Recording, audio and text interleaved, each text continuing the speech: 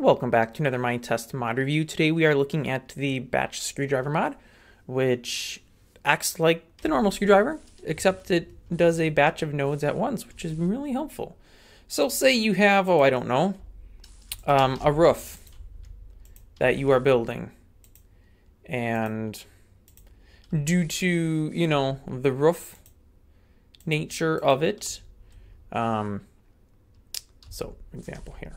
Say we have a house and there's a long drop off here, so we're trying to place our stairs on the roof to put a nice slanted roof going up, and we can't really, because if you're on the edge of the roof you can't place the blocks there the right direction, and unless you go out and like put a whole scaffolding thing up, it's a lot of extra work.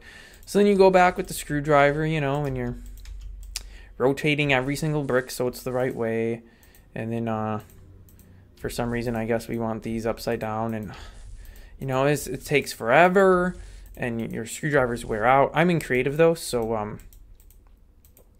I can't really demo the things wearing out, but that's where this steps in and is super helpful. So let me take a quick look. 1, 2, 3, 4, 5. Okay, this is perfect. So the batch screwdriver, it can't be crafted, but it does the same nodes. So to demonstrate, I think it's only the same nodes. I actually didn't test this. I could be wrong. Oh no, it's actually all nodes. Okay, good thing I tested that before I went too far, explaining how this worked and then was all incorrect. I'll get rid of that. So it rotates a set number of nodes in the direction you're looking. So for example, if I look at the step from this side, it only does this one because there's no node behind it. Same with this. But if I go over here, it rotates both if I click on both. And if I go over here, it rotates all of those, and then it does all of these. And I think, this may be limited to just upright rotations. Looks like it is. So there we go. So we have them all, and we can rotate the whole batch. I cannot do the rotations like that though, so I'm kind of curious now as to what's gonna. So that works, and I'm just rotating them around that way. Right click doesn't do anything. Sneak right click doesn't. Sneak and punch doesn't. Okay, well that is unfortunate. So this is only doing 5 of them. So we can change that by just clicking into nothing and entering a number. So now we will adjust 8. Is 8 enough to do the whole line? I don't know. Maybe. Nope. So that got most of it. Left 3 that aren't, but we can just finish those from right here. And even going over, because there isn't a node here, nothing gets affected. So it can be left higher than what you actually want without overly mattering. There, we can put a little, like a roadway kind of thing in. And now if I do this, these were never rotated sideways. So you still have to use the normal screwdriver to get that first bit of different rotation in. And that's still different than these.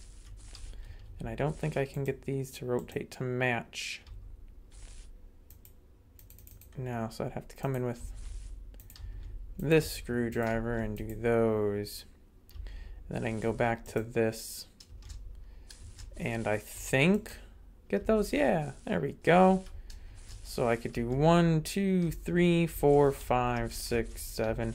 Oh, so it should be 8. Okay, perfect. It does the whole row of them. Very nice. I don't know if there's an upper limit. So say, for example, we try 99. There's really no way to know if it is. I don't think dirt can be rotated. I don't think it stores that kind of rotation data in it. So I guess the thing to do... Can you rotate grass? No. Okay. So the thing to do would be like over here. And okay, let's do it this way.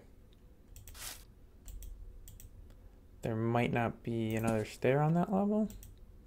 Oh, there we go. That one up there is rotating at least. So it works that far. Obviously, that's not 99 nodes, but I also don't have anything set up with 99 nodes of space to see if it will continue that far. When you punch, it just pulls it back up to an empty. It doesn't save your previous number. So if the value is clamped, it doesn't mention as much in there that you can tell. So that is what it is. But yeah, if you're building roofs, however you say it in whatever part of the world you live,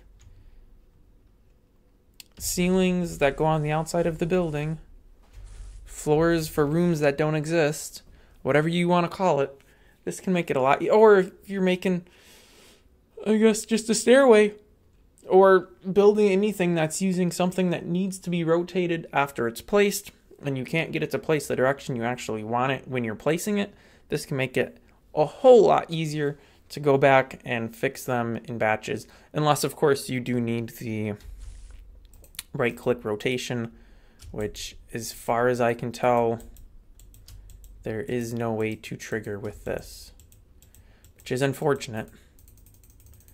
But yeah, as far as I can tell, it doesn't happen.